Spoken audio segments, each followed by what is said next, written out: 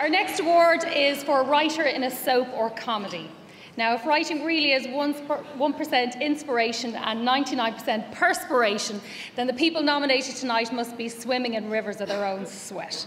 Between them, they are responsible for creating some of TV's funniest and most dramatic moments over the last year. And here they are.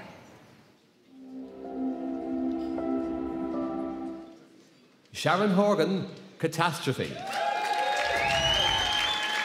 Peter McKenna, Red Rock. Barry Murphy, Irish Pictorial Weekly. Chris O'Dowd and Nick Vincent Murphy, Moon Boy. And the IFTA goes to, unfortunately, somebody who's not in the room.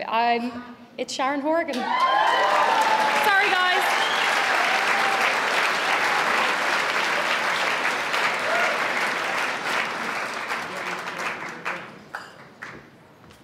Is there a VT? Please don't get me to sing, it's too early.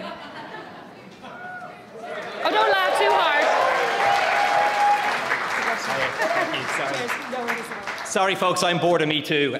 So Sharon writes, thank you so much for this. I feel very guilty for picking up a writing award for Catastrophe when I had a co-writer who was intrinsic to the show. But fuck it, I'll take it.